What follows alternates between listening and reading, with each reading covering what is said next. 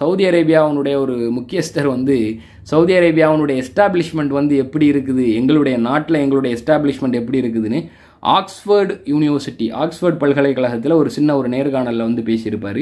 அந்த துணுக்கையும் வந்து இது வந்து மெயின் ஸ்ட்ரீம், இது வந்து யூடியூப்லலாம் இருக்கும் இந்த வீடியோ. ஹாலித் பின் பந்தர் பின் சுல்தான் வந்து அமெரிக்காவுக்கான சவுதி அரேபியாவுடைய தூதராக இருந்தவர். இவர் வந்து அவருடைய மகன் ஹாலித் பின் பந்தர், இவர் வந்து லண்டனுக்கான சஃபீராக அம்பாசிடராக சவுதி அம்பாசிடராக இருக்கக்கூடியவர். இவர் வந்து லண்டன் ஆக்ஸ்ஃபோர்டு யூனிவர்சிட்டியில் பேசின ஒரு பேச்சை வந்து உங்களோட ஷேர் பண்ணுறேன். இது வந்து Oxford university debates, Oxford யூனிவர்சிட்டியினுடைய official YouTube சேனலில் வந்து இந்த ஸ்பீச் அவைலபிளாக இருக்குது, போய் பாருங்கள். இது வந்து அரபிக்கில் டிரான்ஸ்லேட் பண்ணி ஒரு சகோதரர் வந்து நமக்கு அனுப்பி விட்டுருந்தார்.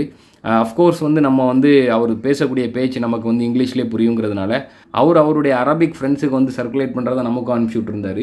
ஸோ அதில் என்ன போட்டிருக்குன்னா, மேலே ஹாலித் பின் பந்தர் அந்த தலைப்பு அந்த வீடியோவுக்கு மேலே போட்டிருக்கிறது ஹாலித் பின் பந்தர்னு போட்டு லா அலாகத்து லனா பித்தீன், அதாவது we have nothing to do with தீன், அதாவது எங்களுக்கும் மார்க்கத்துக்கும் எந்த சம்மந்தமும் இல்லை. நஹ்னு முஜர்ரத் கபீலத் ஃபாசத் பில் ஹர்ப் அப்படின்னு போட்டிருக்குது. நஹ்னு முஜர்ரத் கபீலத், நாங்கள் வந்து we are just a try, நாங்கள் வந்து ஒரு கோத்திரம் தான், அதாவது போரை வெற்றி கொண்டோம், அதாவது போர் செய்து வெற்றி கொண்ட ஒரு கோத்திரம் தானே தவிர நாங்கள் எங்களுக்கும் மார்க்கத்துக்கும் எந்த சம்பந்தமும் கிடையாதுன்னு இவர் வந்து பேசுறது என்ன பேசுறாரு அப்படின்னு சொல்லிட்டு பாருங்க. Islamic civilization which rose up in Medina, it took one generation before they moved to Damascus. So Arabia has only been important twice in its history, at the initial inception of Islam and then when oil became valuable in the early 70s.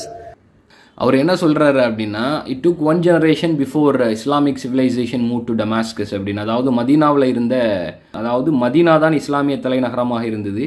மதீனாவில் இருந்து டமாஸ்கஸை நோக்கி, அதாவது இஸ்லாமிய தலைநகரம் நகர்வதற்கு, இஸ்லாமிய நாகரிகம் நகர்வதற்கு வந்து ஒரு ஜெனரேஷன் எடுத்தது. வரலாற்றில் வந்து இருமுறை தான் வந்து அரேபிய தீபகற்பம், அரேபிய அந்த நபி பிறந்த மண் அரேபிய தீபகற்பம் வந்து முக்கியத்துவம் வாய்ந்ததாக இருக்கிறது.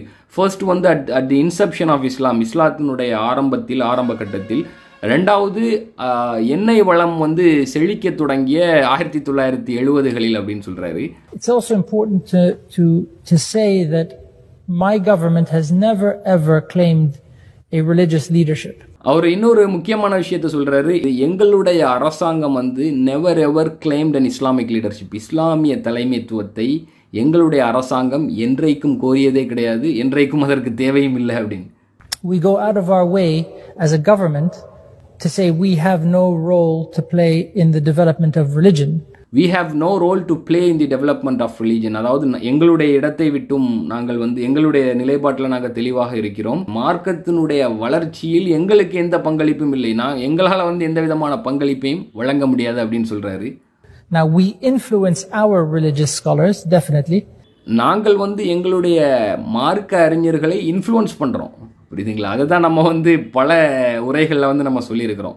அவர் தெளிவாக சொல்கிறார், எங்களுடைய அரசாங்கம் வந்து மார்க்க அறிஞர்களை இன்ஃப்ளூயன்ஸ் பண்ணுறாங்க, டெஃபினெட்லி, நிச்சயமாக. And the royal family, for instance, in Saudi Arabia, again goes out of its way to say it's not related to the Prophet. We're just a tribal bunch of Bedouins who happen to win the war.